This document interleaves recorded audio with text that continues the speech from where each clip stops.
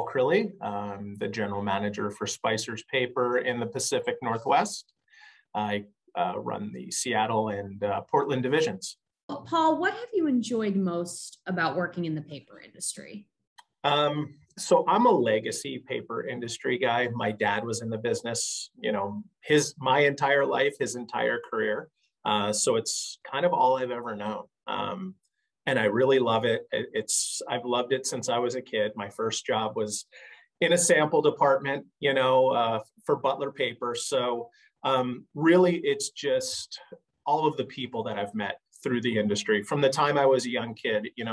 A lot of the people that I remember meeting through my dad are still friends of the family. We still see them all the time. And then subsequently, their children are in the business. I'm in the business. So it's really just the relationships. And it's an exciting industry. I know that sounds a little odd.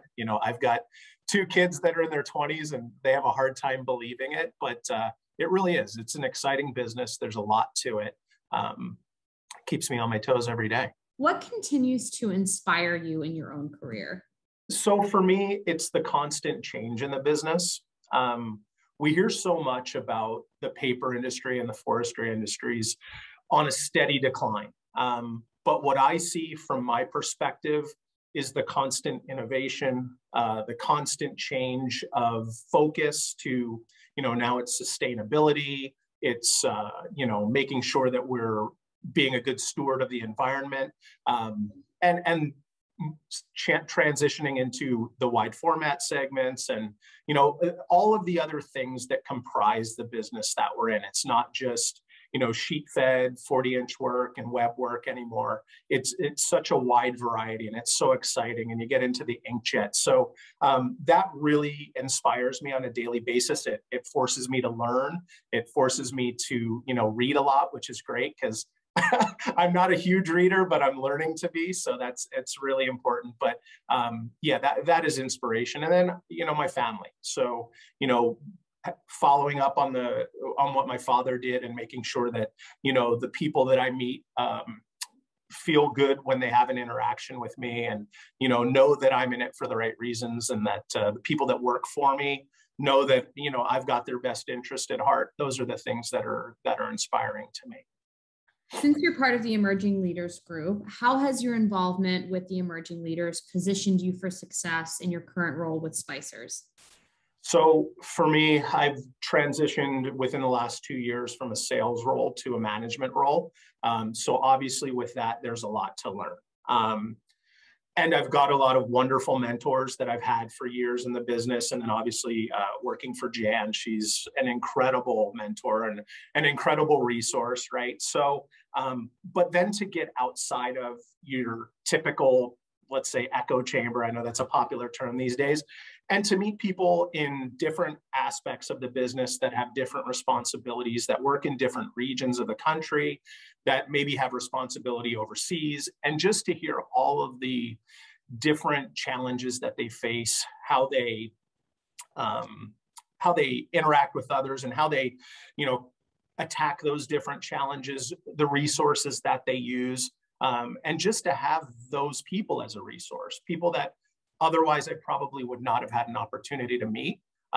So to go through this Emerging Leaders Group has been really special. It's been, I knew that it would be good for me, but it's exceeded my expectations. It's been fantastic. So I'm really thankful that I was asked to join it, and I'm really thankful that I did it. So Paul, can you speak to something new that you've learned about the industry that has changed the way you approach your day-to-day? So, I think in the previous question, I started to answer it a little bit. So my change in roles has kind of pulled the cover back on the entire business for me.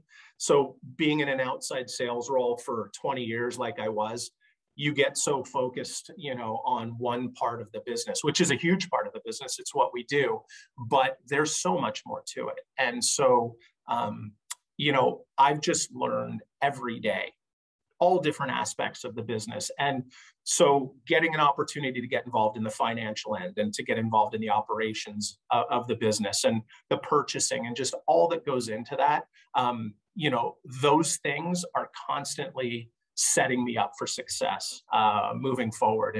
And so I hope that I'm taking good notes and I'm paying attention and asking the right questions.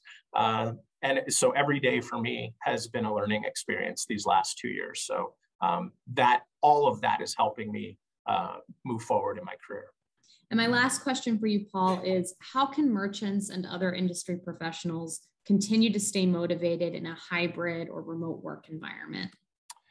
So that's very challenging. Obviously, we've been doing it now for almost 2 years. And I have to say that it's been incredible to see that transformation and to see how everyone has just jumped in to do the best that they can with the resources that we've got and that we have to use. Zoom right here that we're using for this interview. I think moving forward, it's important, and this is something that Jan promotes heavily with all of her managers, is communication, personal communication, not necessarily just talking about business and connecting in that way, but connecting on a more personal level and making sure that we're making everyone feel like we're concerned, not to feel that we're concerned, letting them know that we actually are concerned about their mental health and their well-being. I think that helps to get on to the next day and face all of those challenges when you know you're with a group of people that truly do care about you, and are going to work with you through this. The other part of it is, and I've done this, and I know, all the folks that work with me and for me have done this, is take the opportunity to learn. When you're working remotely, you have a little bit more downtime than you might otherwise not being in an office. Use that time constructively and, take a class or read a book or, just, jump online and get the RISI report and read that daily. Just anything that you don't normally do those things. And that'll help to motivate you. You'll learn more about the business that you're in, and hopefully that will inspire you. And then the last thing I would say is take your vacations. And when you do, totally disconnect.